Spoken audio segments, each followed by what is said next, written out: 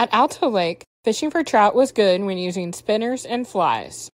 At Baton Lake, fishing for trout was good when using cheese power bait. At Caballo Lake, fishing for catfish was fair to good when using gizzard, shad, and cut bait. At Eagle Nest Lake, fishing for trout was good when using flies, salmon peach power bait, and swim baits. Fishing for pike was fair to good when using rainbow trout pattern swim baits.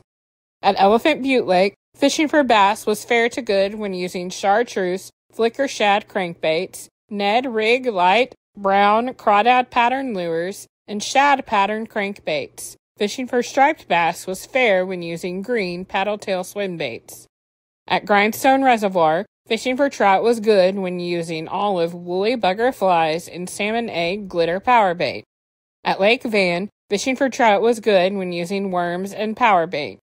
At Perch Lake, fishing for catfish was good when using power bait mixed with sausage meat. The Los Osos Hatchery at Alto Lake, Baton Lake, Carrizozo Recreation Lake, Grindstone Reservoir, Lake Van, Perch Lake, and the Ruidoso River were each stocked with rainbow trout. The Red River Trout Hatchery at Bill Evans Lake was stocked with rainbow trout.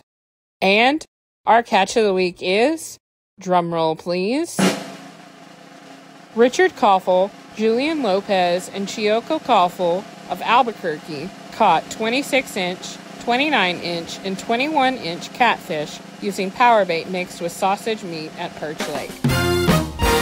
That's it for this week. I'll be back next week with another fishing and stocking report update.